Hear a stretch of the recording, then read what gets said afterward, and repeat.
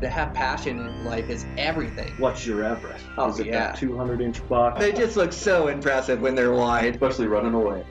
Welcome to this week's episode of Eastmans Elevated. It's like a think tank for outdoor activity. Sounds exactly like my hunting. Just always thinking about it, always trying to evolve it and make it better. Here's your host, Barney.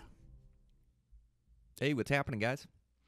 Gonna sit down, record a solo podcast, and we'll get right into it. I just want to thank a couple sponsors. I want to thank Cryptek. I have the best technical mountaineering gear system put together for all different seasons that I've ever had. So impressed with their early season gear, Sonoran pants, Sonoran hoodie. So impressed with their mid-season hunting elk. Just a great pant, great sweatshirt, vest combo, great jackets, and they have different offerings for their rain jackets, for their lightweight all the way to a heavier weight, super durable, like for the Alaskan bush. Everything for late season. Love using their puffy pants, puffy jacket. Just a great piece of gear to keep me warm on the vantage point, round camp, or when I'm sitting still. So I also really enjoy their camo pattern. I think it's one of the best ones out west. So that Obscura Transitional is what I've been using, and it just blends in so good in every habitat that I hunt. I'm so impressed by it. They also have their Altitude, which blends in really good in timber and dark spaces, and I find even hunting the high country that I blend in really good in the trees and in the shadows with it. So it's a good camo pattern as well. If you're in the market for any new camo, make sure to check them out over at Cryptek. They got a brand new website, really well organized, easy to search items and search for different seasons or different hunts. So make sure to check that out over at cryptek.com. I also want to thank Matthews. They're building such great bows nowadays. So I have that new Phase 4 this year, and I've loved, the last 5 years of Matthews. But this Phase 4 is so forgiving and shoots so well. It is shooting great groups for me, and then it's so quiet. And quiet bow really helps me out for hunting the different species like mule deer and axis and antelope that'll jump a string. Just quiets down that bow noise when it goes off. So impressed how they've implemented the rubber design in the limbs, and it really makes a big difference in sound. Such a forgiving bow, holds its tune, stands up to all the abuse I throw at it in a season of bow hunting all over the place, and couldn't be more pumped with how this Phase 4 is tuned up and shooting. So, going to get its first test here in Australia. I'm super pumped. So make sure to check them out, or at least go shoot these bows and see which one fits you best. But go check them out at Matthews. They're just building great stuff. I also want to thank Black Ovis. Black Ovis is an internet retail shop. We have a promo code there, Elevated10. You can save 10%, but they have all the top name brands as well as their own name brand, absolutely everything for your Western hunts, a real knowledgeable staff. If you're in the market for anything for your next hunt, make sure to go check them out over at Black Ovis. I also want to thank CamoFire. CamoFire is an app where they have 80 new hunting deals that come up every 24 hours. A lot of these are top name brands and just overstock items or items where they want to get rid of them and move them, and so they give them at a huge discount to you. If you watch the app, you can see some of these deals come up. I know my buddy Dan and Dylan use this app and are constantly finding good deals on it, so check them out over at CamoFire. Over at Eastmans, we have that mule deer course running. We do have a promo code to save 10%, and I think it's like $99 for the mule deer course, and take you about a week or two to go through over 100 videos that breaks down everything I know about mule deer hunting. So the promo code's BrianMDC. I think it's just such a huge benefit and asset to mule deer hunters out there to learn to hunt the West in different units, and you can apply a lot of these strategies to hunting different species as well. So check that out at our mule deer course, and check out Eastman's Tag Hub. Promo code there is Brian, and you can get a free Mountain Tough subscription for a year, which is a huge benefit. I really like those guys and the program they're putting on, and I've been trying to do more and more of these style of workouts mixed in with my running, and really helping with overall strength. So you get that for free just by getting Eastman's Tag Hub. Promo code Brian. check out our Beyond the Grid. We've got a really good film coming up, or I hope it's a good film. I haven't seen any cuts yet, but I know I captured all the footage, Life of a Bowhunter. So I'm so excited to see what these editors come up with, and hopefully they can tell a good story. So should have the first draft here soon. But you can look out for that on Eastman's Beyond the Grid. That's our internet TV show on YouTube. And I have a half dozen or so episodes on there now, and new ones releasing all the time. Also, Dan Picard does an amazing job. His hunts are incredible. He's got a couple of his big bulls that he shot this year that'll be coming up. So you can check that out at Eastman's Beyond the Grid. And with that, let's get into this podcast. Man, oh man. Springtime, it's been a while since I sat down and did a podcast. I think the last, solo podcast anyways. I think the last time I sat down, I was just finishing my house. I was about half out of my mind. But I did have some clear thoughts, and man, it was such a beautiful thing to finish this house for me and my family, get us moved into it. And so it's kind of got back to normal life where I'm able to manage everything, manage family, and manage Barney construction, still trying to wrap up a few of these jobs, and then and really want to go full-time, working on the podcast and hunting industry, and some of my personal investments and things. So that still is the plan, just trying to get these jobs wrapped up and set up Barney Construction for success in the future. So working away on that, but just able to manage everything better. I was just under such a heavy stress load. So it's nice to get back to myself, get back to training full time. Just had some great runs,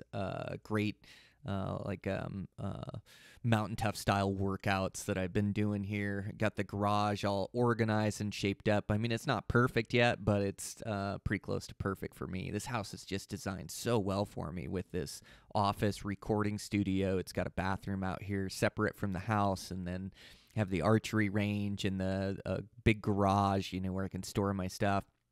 It's just been awesome. So, yeah, worked hard, got that phase 4 set up and shooting. Been shooting a lot of outdoor, just getting ready for this big Australia trip. But, just able to manage things a little bit better with time on my side. So, yeah, it's been getting back to normal here. And, we're just cruising on jobs and getting things done, and then just enjoying life. Like I say, training and shooting my bow, fishing adventures. And this isn't a fishing podcast, but man, it's just living an adventurous life is so fun. Like spending time with my family and my friends and laughing and really trying to soak up this life. I've been working hard to just like live in the present moment, like not be stressed over the future or things that are going on or things that I have to deal with. Like I don't procrastinate, get things done, and do the best I can and make decisions, but also like just enjoying these moments, enjoying, dinner at night with my family, or joking around or laughing, or enjoying like these days out fly fishing. Like I've had a bunch of adventures, and for me, I have like such a love for the mountains and such a love for the rivers. Like I just love fishing these rivers. Like give me a fly rod in a river or the mountains in my bow, and I'm a happy man. But some of these adventures I've had fly fishing have been crazy cool, where I just, I'm out for an adventure in extreme weather and never quite sure what the river's going to throw at you as it changes year to year. And, just big wades across the river, big adventure. And then like just catching, hunting for these giant trout that are, that go 24 inches and bigger, and just fight so hard and like test every skill set, from a lifelong love of fly fishing, So it's been super fun. I just find such correlations between hunting and everything, really. And so I find a bunch of correlations when I'm fishing and hunting for big trout, and I'm so present in that moment. And, really looking for them in different runs of water and reading it. And, of course, there's fishing pressure, not much here winter and spring, but, fishing pressure, and then trying to figure out what nature's doing and dialing it in. And when you get one of those big ones to eat, and he's acrobatic and taking line and fighting him, and then you land him with a buddy, and that elation, for me, it's dang near like shooting a mule deer with a bow, catching one of those great big world-class trout like that, and then to share it with some of my buddies and some of the laughs I've had. So I've just been really soaking that up and enjoying life and just getting back to like my normal state of mind, which has been really good. And I'm so excited for bow hunting action here, man. It's like, I planned this trip as kind of like a reward for like putting all these long hours and building this house, spending everything I've ever made, trying to build this thing. And so I have these two really good buddies in Australia, Josh and Craig. They were out elk hunting with me last year, and they invited me to go to Australia. And man, I mean, just such great guys. Like, they're just bending over backwards to make sure that I'm all lined up for this trip. I mean, picking me up from the airport, places to stay, places to hunt, vehicle. I mean, I know they're taking time away from their families and their jobs to help me experience this. So it just means the world to me, and so excited to get over there. I mean, to have the chance to go, like I love mule deer and elk are some of the coolest things to hunt. I mean, and antelope and bear and everything that I hunt with bow. Like, I fall in love with axis deer. So I guess it's just so fun when I get to hunt a new species, a new challenge, a new habitat with my bow. And Australia is such worlds away from the lower 48 here. And to be able to go over there and go experience, red deer and the rut. And I seriously, I say this, I really don't need to arrow anything. Like, I'm just so excited for the adventure. Just being out there and being able to be present, being able to hunt red deer and hear them roar and see them. They're such a different species. And I did get the chance to hunt red deer one time in New Zealand. Hiked up this public drainage, and free range red deer, like the red deer that you see that go 500 inches or that have points going everywhere. Every one of those is in a high fence, like real free range red deer, like the ones in they have them in New Zealand and Australia and down south. And this is one of the things that it's tough because I see those red deer and I just know that everyone was in a high fence or grown and in a safari park, except for these wild ones. And the wild ones, they look a little bit different. And so they look like a 5-point bull elk, and then they'll have crown points. And I hiked up this drainage in New Zealand, up hunting up there, and you talk about a special trip. It's already been like a few years since I've been to New Zealand. Dude, it changed my life over there. Like, it's just wild over there to be able to hunt tar up in the southern Alps and to be able to hunt fallow deer. And I had some good buddies that really helped me out down there. I was able to team up with my Hawaii buddies, and then went with Remy that knows that place like the back of his hand, and really shared a bunch of his knowledge out there. And but to hunt those fallow, and they live in like similar terrain as mule deer, like open sagebrush country. And then we just timed the croak perfect and just got the best fallow hunting on planet Earth. It was so good. I lost my mind out there. Like, I left the truck, no food, no water, like just a morning hunt, and I was gone all day long till dark. I think I ended up arrowing one that day.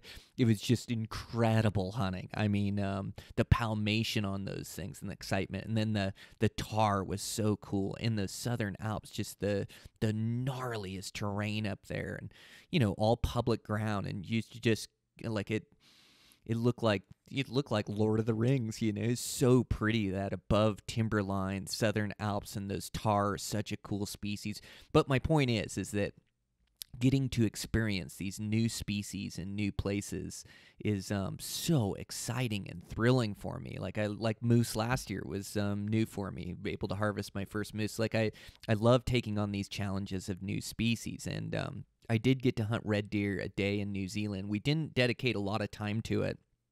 But there's some public drainages that you can go up and huts that you can stay in. And so got a tip again from Remy. He told us like, hey, this drainage holds some red deer and there's some tar up high and you guys should hike up there. And we just had one free day. And so we drove our rental van up there. It was like one of the only places we could get our rental van. And we drove up there and hiked in, and we kind of split up, and I went way up the drainage up there. I actually ran into a couple New Zealanders that were hunting with a rifle up there, and they were packing out a giant stag, like a free range. I think he was like a 7x7, so like a 5-point shape, but crown points, but one of the biggest free range stag that I've ever seen. The thing was amazing, and they were packing it out, and they had super short shorts on, and the bugs were bad that day. They had to get their legs just eaten alive, but super short shorts and gaiters, and just those New Zealand guys, man, they can walk and they can hunt, you know, and these guys had put in the effort and had killed a giant stag, and they were just stoked and they were packing it out.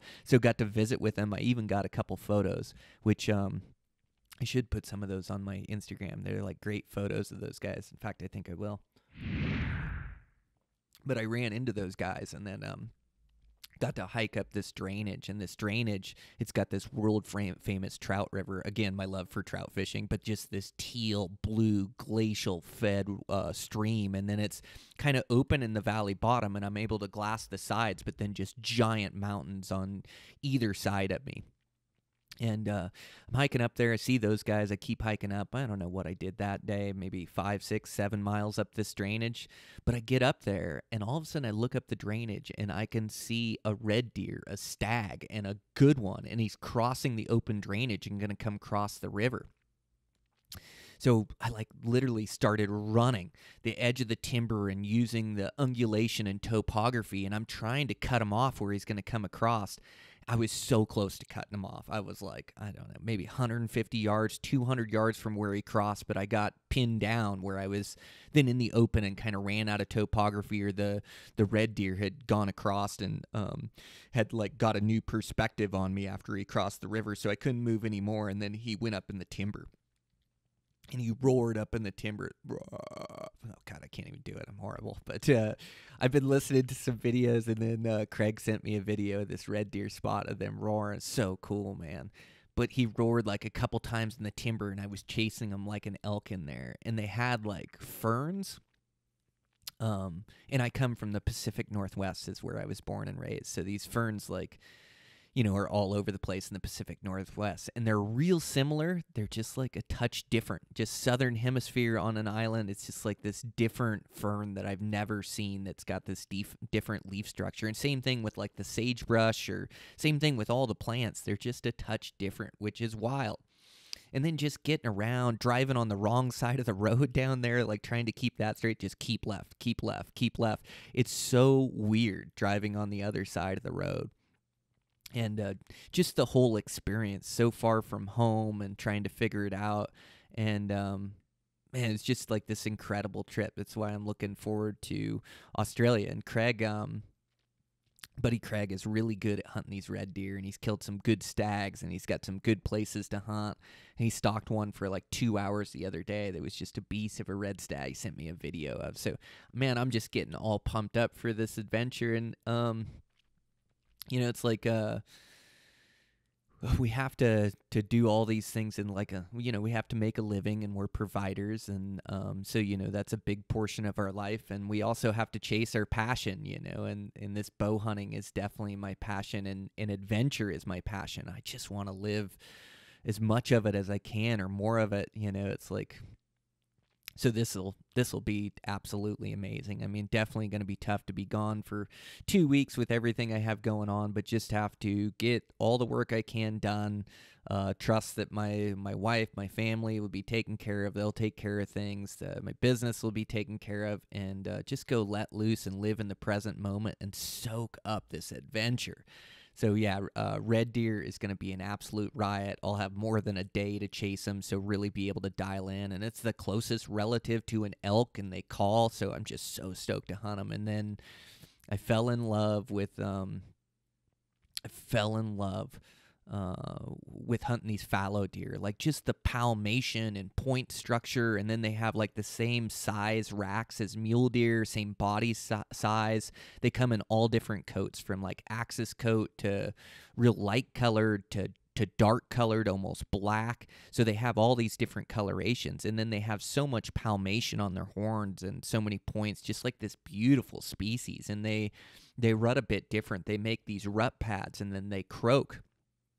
And then they attract the hinds or whatever to their rut pad, and the stags do, and then they rut in these rut pads. But man, I just had such a riot hunting these things, and to be able to go back and do it again is going to be amazing, and it's going to be during the croak again. And so super stoked to chase those around, and then some new species that I have never hunted. I definitely have never harvested a red deer and only have that one experience of that one drainage up there chasing that thing around in the timber. And eventually he lost me, stopped calling, couldn't catch up to him in the timber, not sure where he went. But so really stoked to like focus in on those and get a chance to possibly harvest one. And then they also have sandbar down there, and sandbar are known as one of the tougher species to kill, or the toughest species to kill down there. And yeah, my buddy Josh is really good at hunting them. And they don't call, but they are going to be rutting. You use a lot of tracking skill, hunt a lot of thicker country. I'm hoping there's kind of some semi-open terrain that I can glass. But I have like this great mentor in Josh that is a really skilled hunter and has harvested a bunch of those things with his bow. And also Craig has a bunch of experience hunting them. But they're kind of live down where Josh lives. So yeah, it's where I'm flying in first. He's like, man, we can go hunt them the evening you land. Like, sign me up for that. But these sandbar are extremely difficult, and they have these killer dark coats and this dark horn structure, and really challenging. And so, like, I'm just pumped to embark on the challenge and like spend time with these guys and like really just soak it in, be in the present moment, this totally opposite side of planet Earth. And you know, just being this average carpenter, I never thought I'd be able to travel the world or travel to New Zealand or Australia. Like just keep working hard and get myself into a good position, and then able to do these things at an affordable cost, you know, due to like having really good buddies down there that are going to host me and go out of their way to show me a really good time. So so stoked on it, man. I just can't wait. So yeah, I fly out next Saturday, going to take care of some stuff, go out there. They also have the Russian pigs or Russian boars. Those guys really enjoy hunting them out there. It's one of those guys' favorite out there is hunting those things. And so I've been watching videos and checking out those things as well. And usually when another bow hunter loves to hunt a species, like I equally will fall in love with hunting those things. So I've never hunted them before. So that'll be super fun. Really looking forward to maybe chasing some of those things around. And then, yeah, just soaking it in, just adventure. Like, it's just so different than any place I've been. I mean, you're talking saltwater crocs and brown snakes and spiders. Like, there's a lot of danger down there too. But it's so worlds different. I've never stepped foot on Australian soil, so hopefully I have all my paperwork in order, and they'll let me in to go do some bow hunting action. Hopefully my bow will show up down there. You know, that goes like traveling.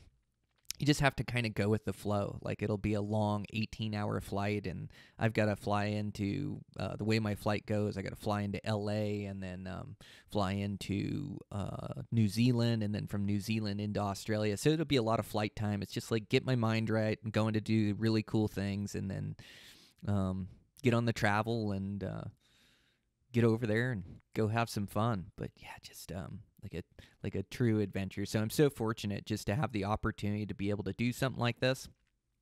And so I'm just going to make the most of it and really enjoy it. So I'm going to go do that and then come back, and then spring bear will be opened up. Super stoked about spring bear.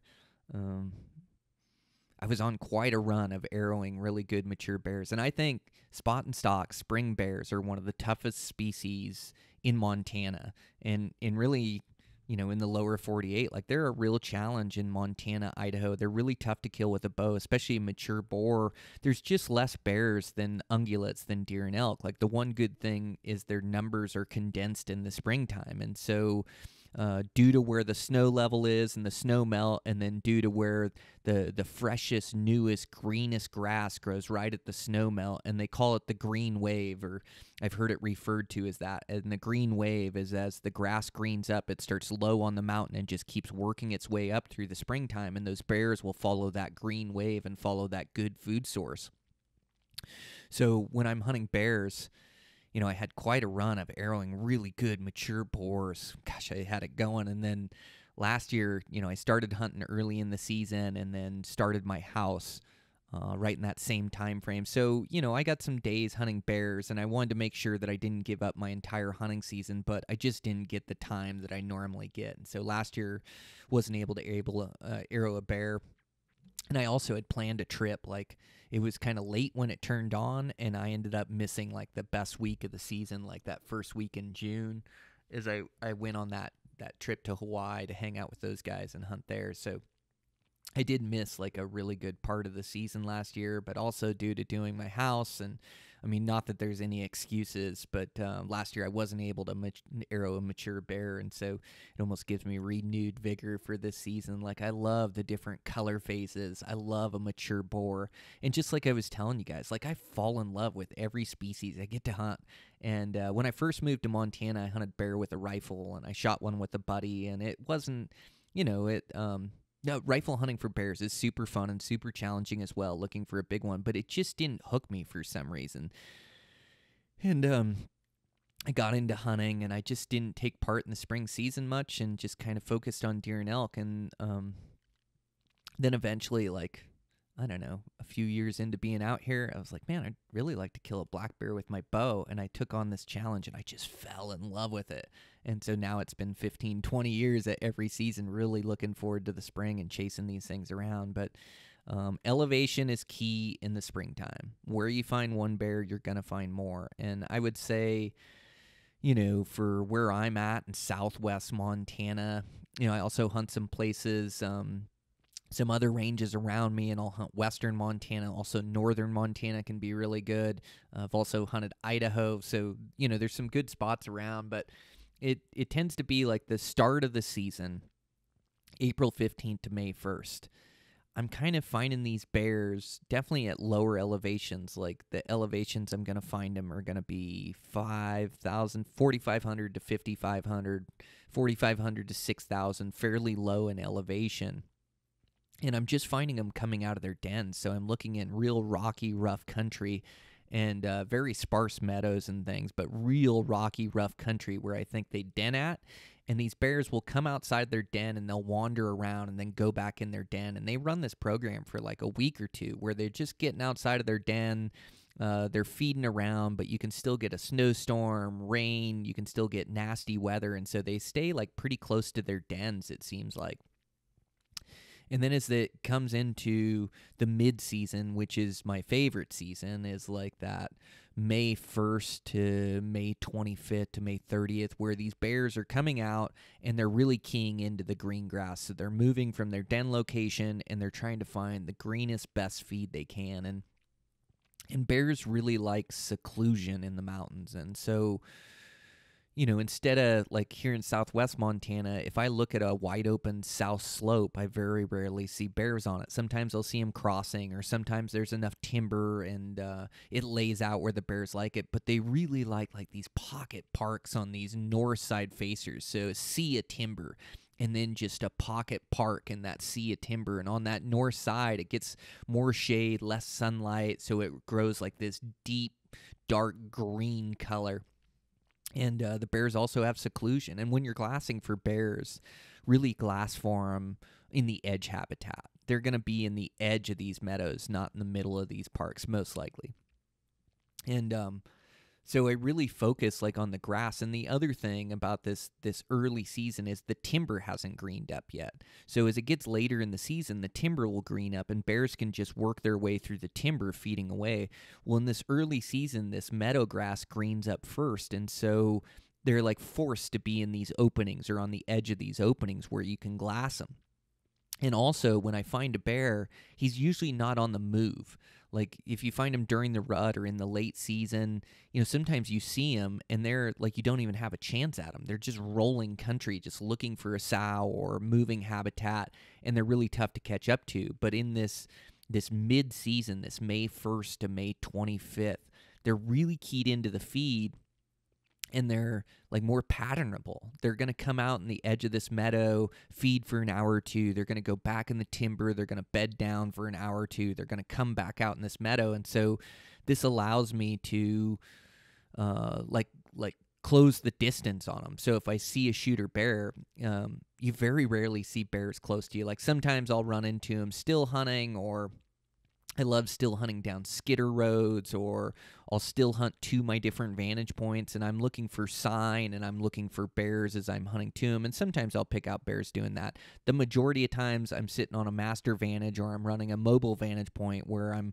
working a ridgeline and glassing all the open features as they expose to me.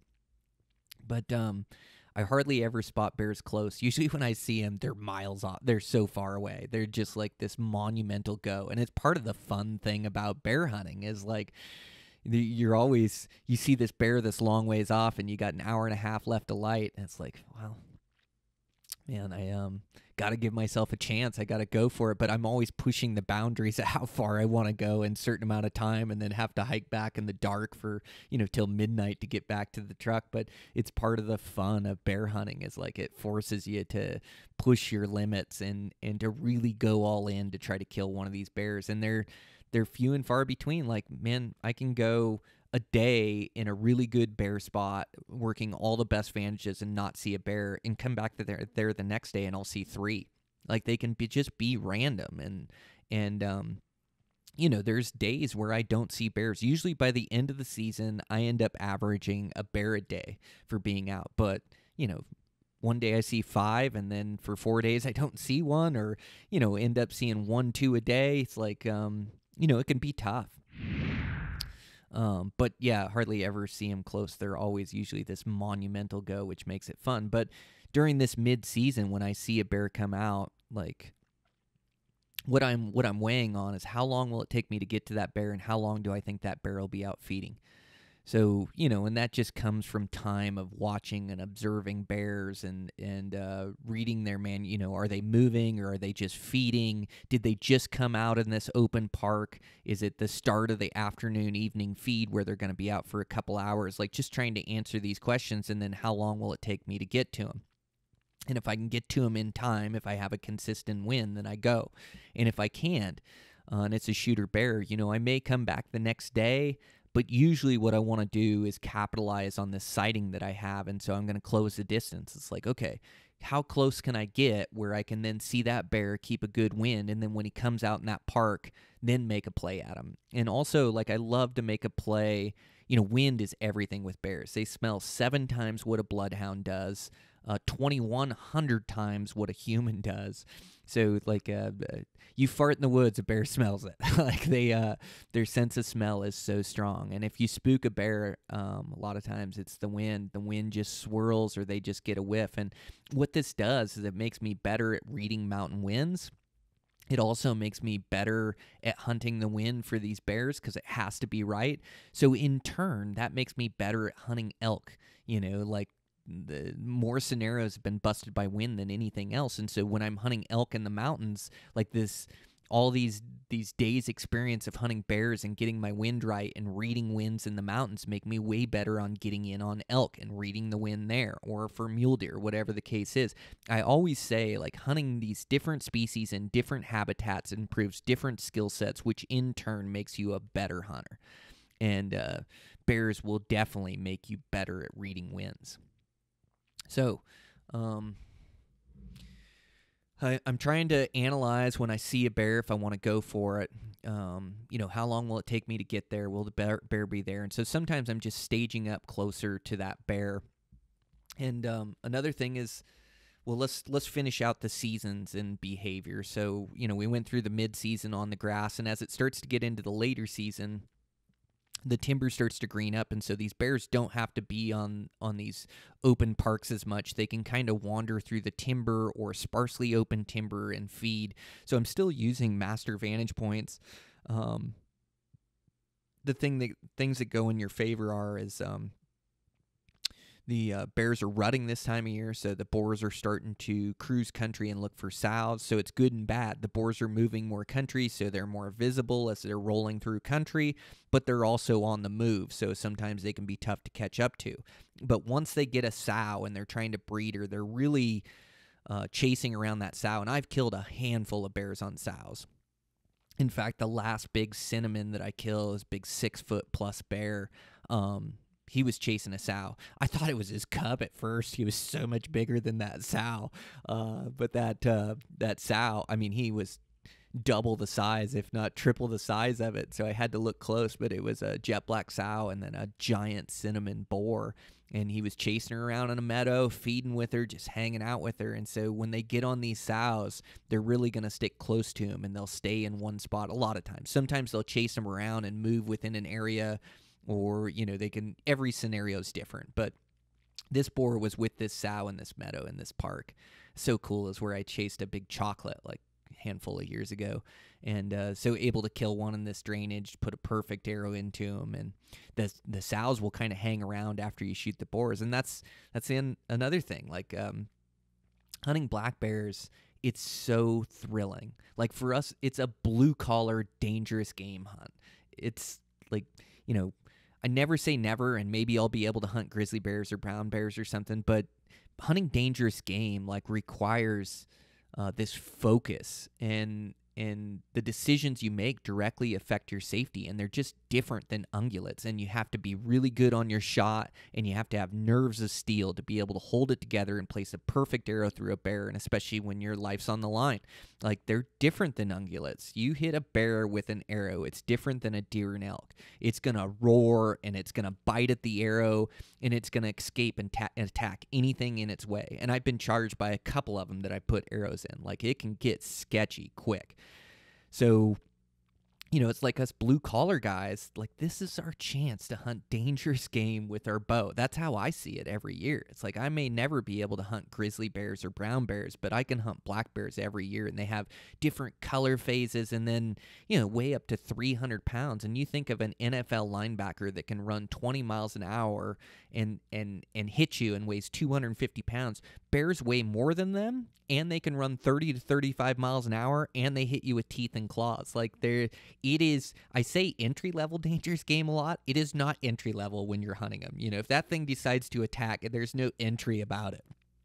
So it's like this excitement and this thrill of having to really be on your game, having to hunt being able to hunt a predator out there. Like, but it's, we have to be ready for these situations. Like, part of our responsibility is to make sure that we come home to our family. So we get this thrill and rush and truly feel alive, like being able to hunt these things with true consequences to our actions. And so it just forces me to make sure that I'm prepared. It forces me to make sure that I keep myself together in these high stress moments.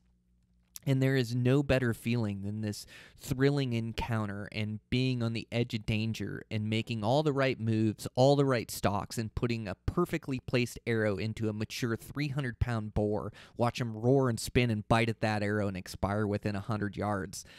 Like, you can do that on a bear. You can do that on any animal in North America, any animal in the world. It's like it really tests your mettle of being able to hold yourself together. But you need to make sure that you're prepared for these scenarios. So, bear spray is great. Like, I like having bear spray on me in case I run into a bear that I don't want to shoot.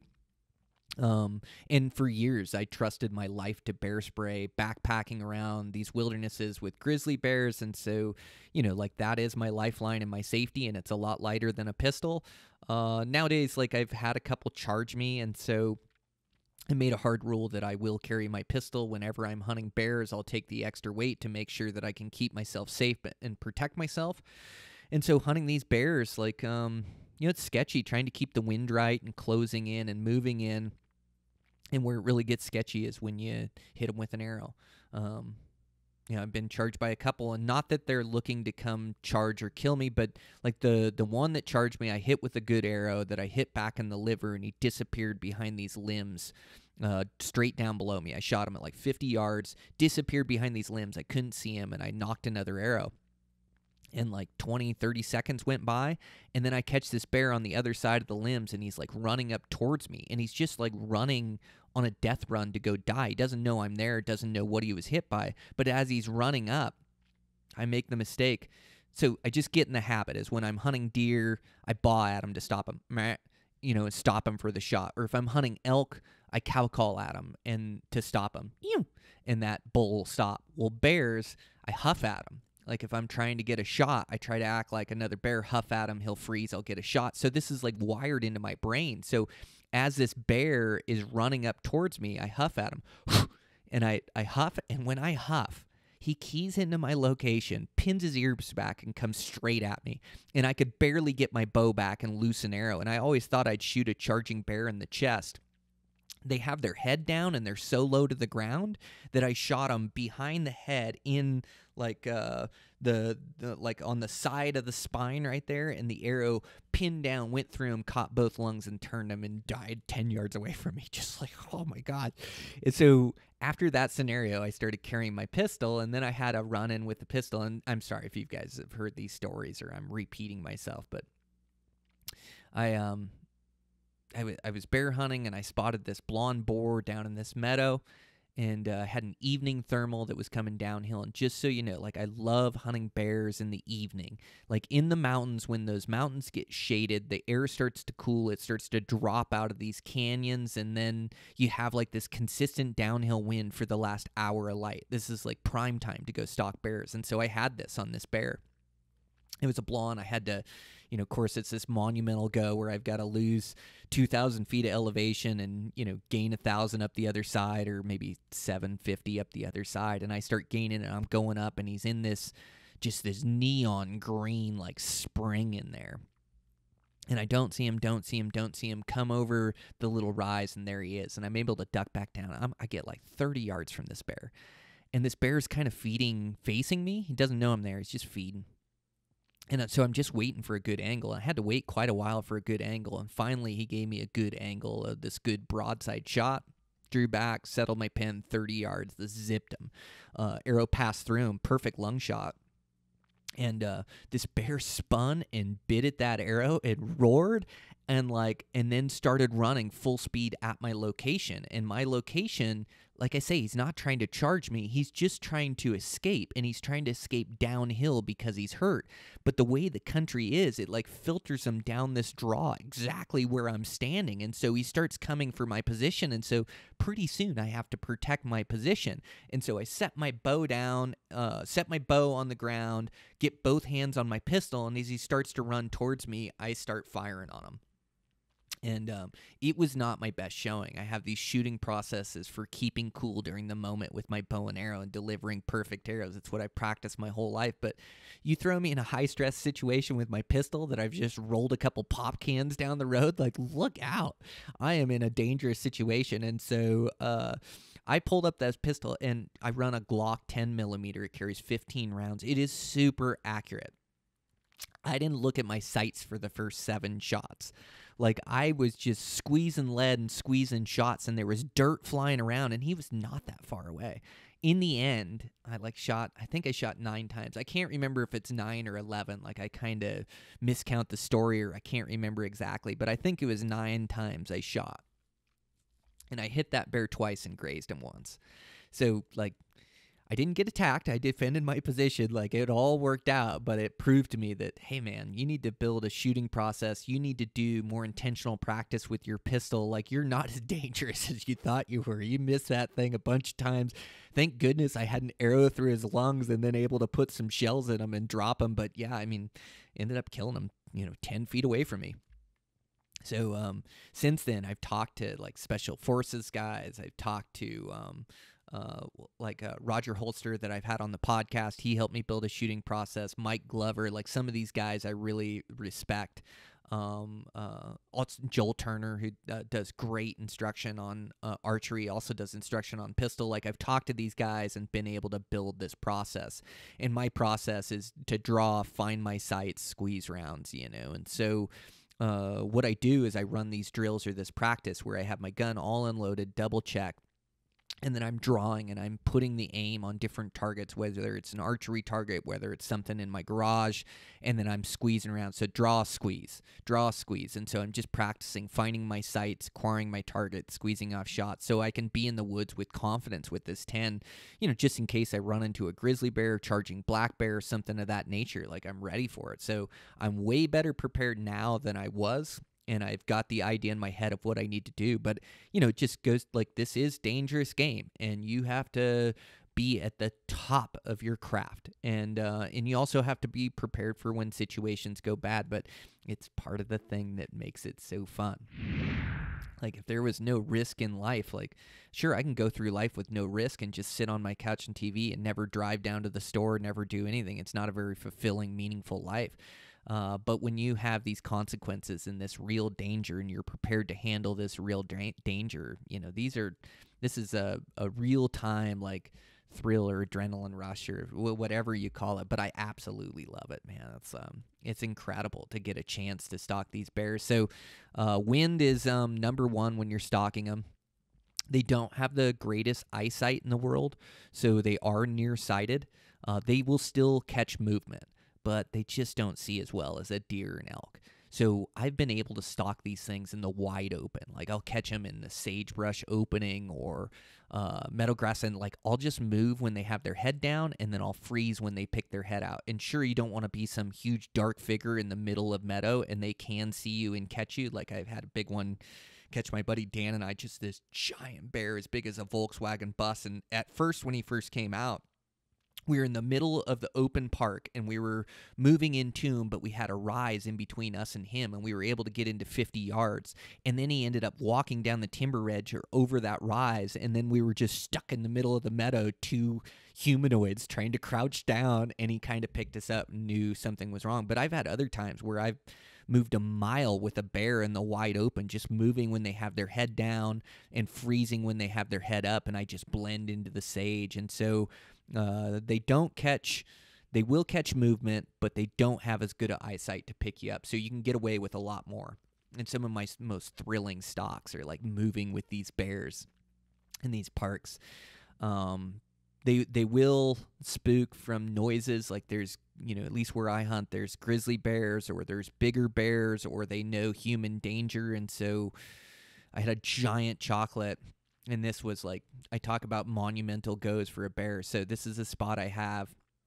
And now I have a little raft that I carry with me. And so, it's pretty much lose a couple thousand feet, cross the river in a raft where there is white water in this river if you go too far, and then climb up the other side, try to kill the bear, and then you have to do it all back over again to get home. So they're like, but there's a bunch of bears in this canyon. And so I'll look at these bears, and there was this giant chocolate. I decided to go for it. And this was back in the day where I didn't have the raft system figured out. My system was an inner tube and my waders and my rain jacket zipped over the top, and then try to paddle across in an inner tube. Such an idiot. I'm surprised I haven't died over the years. I have gotten safer as I get older. Like, I still like to go all in on these adventures. I've just got better wood sense, better decision making. But I was confident in my skills, but I would just be exhausted after doggy paddling across that river on that inner tube. It just took so much effort to get across the river. So it was not the best system, but I didn't die. I got across there, but I saw this giant chocolate, and so I had a buddy or two that were glassing, and it was my turn for the stalk, and I decided to cross the river in my inner tube and get up there and climb up there all the way up for this giant pudgy chocolate bear. And I'm a sucker for big chocolates. I love the color phase, and it's part of the beauty of hunting these black bears, as you can see them blonde, jet black, chocolate, cinnamon. Like, there's all these different colors, which are really cool. And big bears get me going no matter which color they are. Like, I love a big boar with a big pumpkin head. It's just such a trophy to me.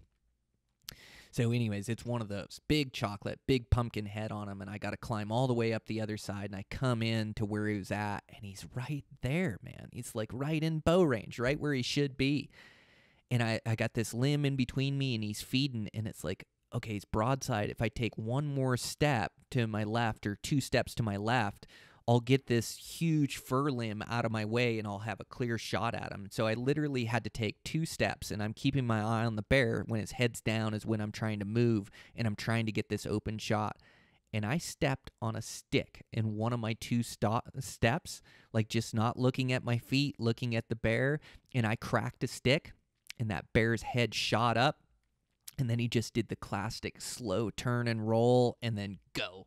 And he was gone, and I didn't get the shot. I was so close to killing that bear, and we're talking, a 3-hour stalk by the time I went all the way down, crossed the river, up the other side, and I've got 3 hours to go to get back out of there or more, and I've got to cross back across the river. In fact, I think I ended up hiking at the bottom of the canyon. It was more miles, but I didn't have to cross back around the river, and then could have my buddies pick me up. But my point is, is that they will spook if they hear a sound or a stick crack, and that was, that was the downfall of that stalk across that river over there.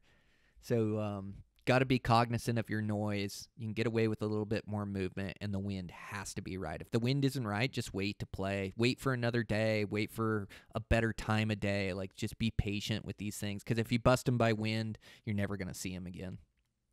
So you got to have the wind right. And then judging bears is extremely difficult. So I talked about, these giant boars with pumpkin heads. Like, man, that's what I love to chase. It's such a trophy. But you have to identify that. There's like a lot of smaller bears out there. Like, sometimes I have to look at 10 smaller bears before I find one shooter boar. And I've killed enough bears now. Like, usually my, like black bears aren't as big as you picture them. Like, you picture bears, or sometimes you see these full life mounts, and those are like the specimen of the bear species. But there's also like genetics involved. Like, I killed old bears that are 200 pounds and 5.5 foot. Like, they just don't build them all 7-foot bears. And out west here, the bears, like an adult bear, will range anywhere from, 4 foot or 4.5 foot to 7 foot would be an absolute giant. I consider, after they get over 6 foot, I consider them a giant out west. They're over 6 foot. They have like over a 19-inch skull, like usually 19 and change, maybe high 18s, maybe 20. Like, we have really good big pumpkin heads on our boars. So over a 6-foot boar is a really good boar for me. Like, that's a trophy size boar. For years, my line was a 5.5 footer, and I've killed a bunch of great 5.5 foot boars with nice pumpkin 18-inch skulls that I'm really happy with. And so tough to turn down those bears out west. And when I talk about 5.5 foot or 6 foot, basically that's the square measurement. So that's the measurement from the tip of the nose to the tail, or from front paw to front paw, and that's after you kill them and lay out the hide and don't stretch it out or anything, and then you can kind of measure that bear and see what he is. And it's also like, you can kill a 6-foot bear that's way bigger than a 6.5 foot bear. He's just got more girth. Like, they build them short and fat, long, and they build them all different types.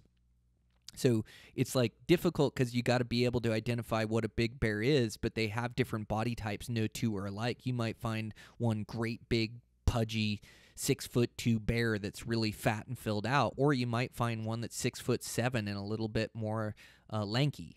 So it's like being able, like, just looking at a bunch of bears really helps. But the first thing is to determine whether or not it's a boar or sow. And the best way is to see cubs, of course. Like, so give it time, watch those things. Even if I'm trying to make a move on that bear, I'm going to sit there for 10, 15 minutes. And, I'm good at identifying the sex of the bear. In fact, I've never killed a sow. All of my bears have been boars. But that being said, I have definitely made mistakes. I have looked at bears thinking they're a sow, or thinking they're a boar, and thinking about how I'm going to make a play, and a cub comes out. And you can see some giant sows that have giant bodies that look like boars. So, I've definitely been fooled. I'm not 100%. I know the ones that I've killed have all been boars, but a lot of, some of that is identifying, and then, some is luck too that I haven't killed a sow. But that is the goal, is to kill mature boars. And the boars, you start to get a feel for what they look like. So the boars are going to have a bigger chest, bigger front end, bigger front legs. They're going to be as big in the front end as they are in the back end. Sows are going to have a really big butt and be smaller in the chest. And that goes for sows, or also young boars too, will look that way. But a big butt, smaller front end, smaller chest. The heads, like if you were to draw a line in between the ears and then from both ears down to the nose, a sow or a young boar is going to have a long, skinny head, almost look like a dog head. Like, it's long and skinny, where a boar's head is going to be the same distance between the ears as it is down to the nose. It forms like a right triangle, and it's going to look like a big round head and then a stovepipe of a nose on them. Also, like, the ears are a dead giveaway. Like, the ears are the same size whether it's a big bear or a small bear. So a small bear is going to have Dumbo-sized ears on the top of his head. His ears are going to look really big. His face is going to look long and skinny. It's not going to look fat and filled out like a pumpkin.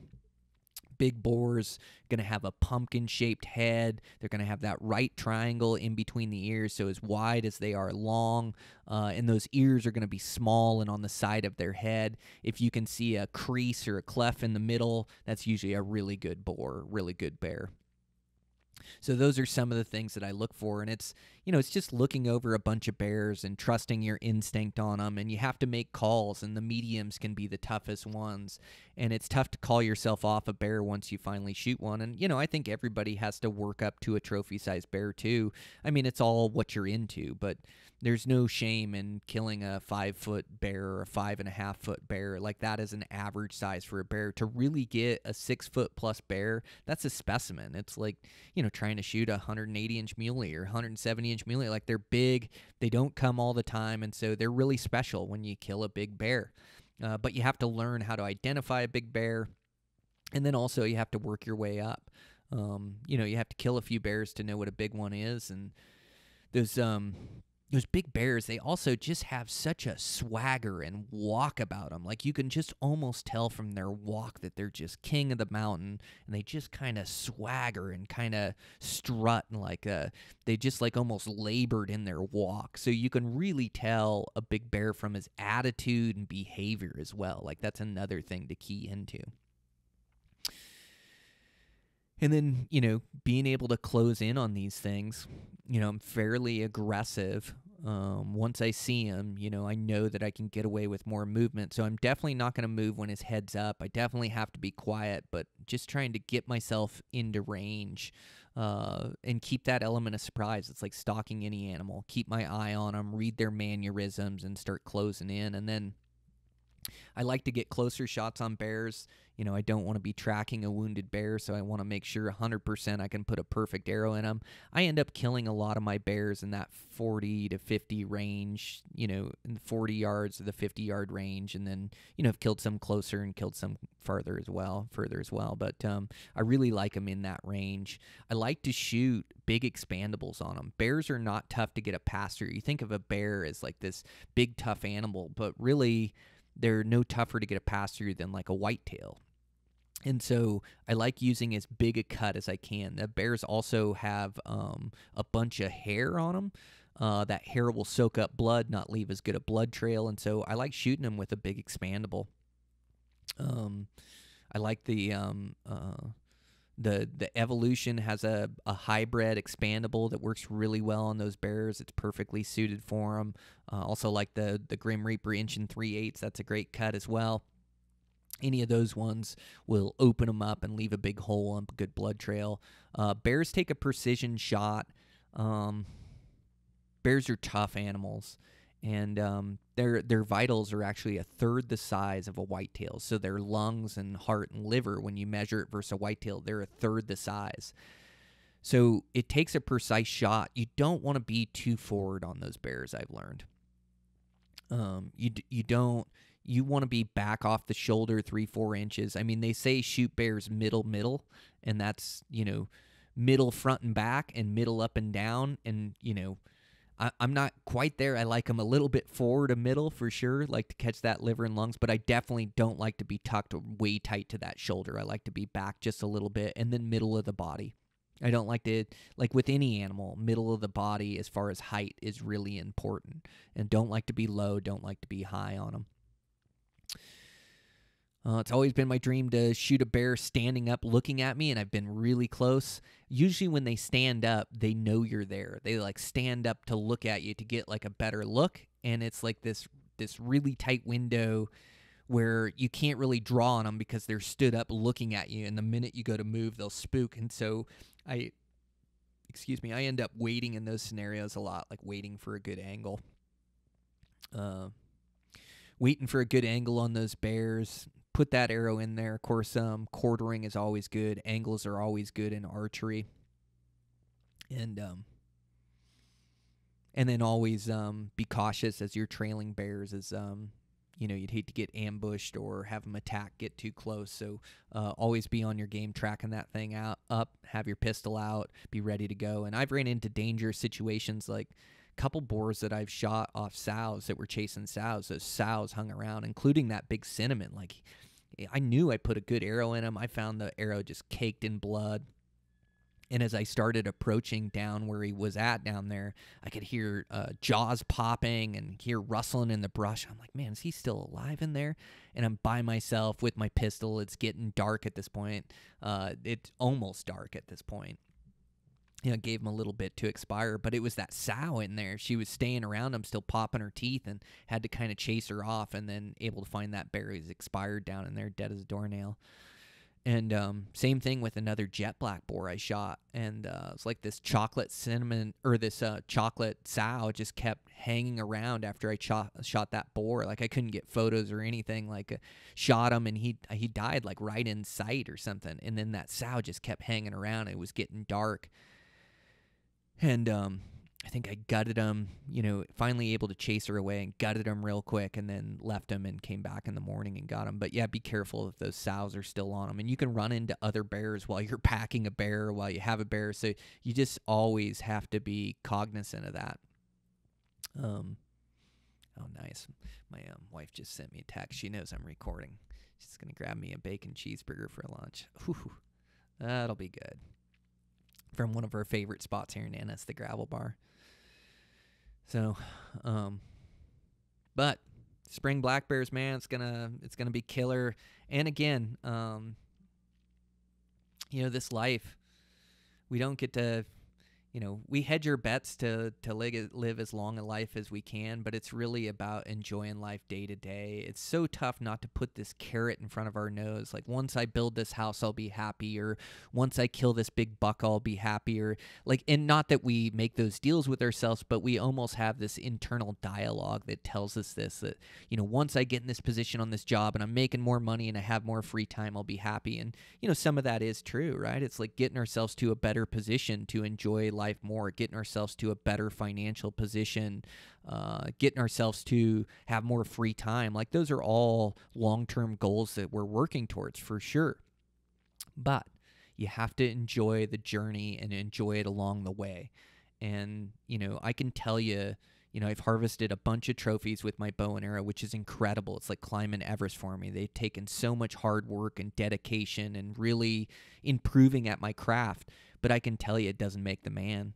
It's like the real fun in it is I look back with a lifetime of these bow hunting adventures, and hopefully, you know, I have a bunch more in front of me. But as I look back at these adventures, like, some of my unsuccessful hunts are my best ones. And really, it's the journey along the way. It's like going on these big adventures, like living life to the fullest, spending time with family and friends, and like, it's true enjoyment to do what we love to do with our friends and be laughing, or like with our family, or whatever the case is. But it's like really enjoying something fun, and then just immersing myself in nature. Like, there's something in our DNA that is tied directly to these mountains, to the prairies, to the foothills that we live in. And you just feel alive when you're interacting with this habitat in nature, and being able to spend time both with friends and family, but also by myself. I learned so much about myself, and then it just does so much for living in the present moment of only thinking how I'm going to kill this buck, or only thinking how I'm going to move through these woods and where I'm going to camp at, where I'm going to get my water. Gosh, it's like, you know, we're the lucky ones that have found our passion of what we truly love to do. And so now the goal is to try to do as much of it as we can. And through that, it enriches our own lives. And in turn, we enrich the people's lives around us, you know, our family, my dad, my daughters, my, you know, my wife, like all these people. Because I'm happy and chase my passion and live this fulfilling life, I'm able to help fulfill theirs, and go do trips with them and go do adventures with them. But it's really what this life is all about, is the journey. And you know, sure, the goal for me was to kill a 320 bull every year, or to arrow a 200-inch buck. And it's absolutely amazing when it comes together, when all the hard work pays off, and you've honed your craft, and you've put 25 years of your life into it, and you arrow your absolute dream buck. It means the world to me. But I tell you, the true enjoyment is the journey, and preparing and improving in this, and being present in those moments. So just do as much as you can in this life. It doesn't last forever, and it's fairly short, and there's no guarantees. And so that's like, make the most of your life, whether it's doing these adventures, whether it's enjoying every day, living in the present moment, making the most out of your career to make enough money to get this freedom, whatever it is, we all have these different life goals. And I know I'm just trying to live out mine to the absolute fullest, and it makes for a real rewarding, happy life, and also enjoy it along the way. So, I'm just I'm ranting, but it's so tough in this life. Like, it's for everybody. And I think it's tough to be happy as well. And I don't know how anybody else is wired, but there's like real depression that runs in my family. And then in today's day and age with these phones and social media and things, like, it's tough. Like, I know working all those hours, like finishing this house, towards the end, I get depressed. Like, there's just no balance to my life, and I'm working too much. And even though I enjoy construction, I'm doing this meaningful project, all of a sudden, like, I can't gain the perspective, and I start slipping down that path. And I did down the last house I did too. So I know when I work too much or I get out of balance, like, I know myself, and I'm prone to depression. It runs in my family, and so it's like something I have to watch out for. But I don't think like being happy in this life is a given. I think it's really difficult and something we have to work towards and work for. And we're just trying to make the most meaningful life. And we get one chance in the skin we have, and it's like this amazing gift, and we just have to make the most of it. And we don't get to be hunting every day or being on these epic trips every day. So you better enjoy yourself in between or training for these hunts, and you better enjoy the time with your family and try to enrich their lives and really try to truly be happy and not let the stress and anxiety get to you too much. Like, just try to keep this perspective. And for me too, it's being able to look myself in the mirror. It's being able to do what I say I'm going to do, be responsible, be a hard worker, get work done, be productive. Like, there's all these characteristics that help make me a happy person. And for me, it's I don't sit around or I don't relax much, even though I like to relax an hour or two in the evening, whether that's cooking dinner, having dinner with the family, or we sit down, watch a show together. Sure, I enjoy that time, but I can't sit around all day. Like, I've got to be productive and feel good about myself and be able to look myself in the mirror with the actions I take and the life that I live, and be able to be happy with myself. But, I think it's something we truly have to work on. And I think, I'm continuing working to be, as happy as I can in this lifetime. And for me, it's like chasing these adventures truly fulfills me. And so, like, I put a lot of time and effort into these and training for them. And through that, I've fallen in love with the process where I'm happy day to day. But all right, I'm getting a little deep for the end of the podcast. Let's wrap this thing up. Got you guys some spring bear action. Super stoked for this trip I'm going to take, and just going to continue to try to bring you guys the absolute best podcasts I can, man. Like, have these in-depth conversations and try to help enrich your guys' life and make it better, and encourage you to chase your passions and to chase adventure, and then also to be the best family guy that you can be, which is equally or more so important, to make sure we give our kids a good chance to enjoy life and make sure we enrich their lives. So, man, it's super fun. It's like getting on here for a therapy session with you guys. It's I'm really able to voice out what's going on in my head and thoughts that I have and things. So I just really appreciate all your guys' support. Remember to subscribe to the podcast. That really helps me out. And then also to leave reviews on the podcast platform you listen to. It really helps the algorithm and helps push the podcast. We're I'm trying to put out the absolute best podcast I can. And so got great guests coming up. I'm going to sit down and do more of these solo podcasts, like try to do one a month. I don't want you guys to get too tired of me, but I also want to get my input in and things that I'm working on. And it's just like current bow hunting lifestyle, and so want to continue to talk about that and get some other good things in the works. So I just, I really appreciate you guys listening in. It truly means the world. Like, I didn't start off this podcast with the idea of being successful or, it's just been amazing what it's been able to grow into just because of you guys and this audience that listens in each and every week. And I truly love doing it. So I just want to continue to bring you guys these good conversations and good pertinent information that'll help make you better successful and enrich your lives. So, man, that's the goal. So, all right, guys, with that, I'm in Australia having a great time right now, I'm sure, and I'll release some pictures on social media, and with that, we'll figure out which podcast is next week and get it all loaded up and released to you guys. So check in with you soon.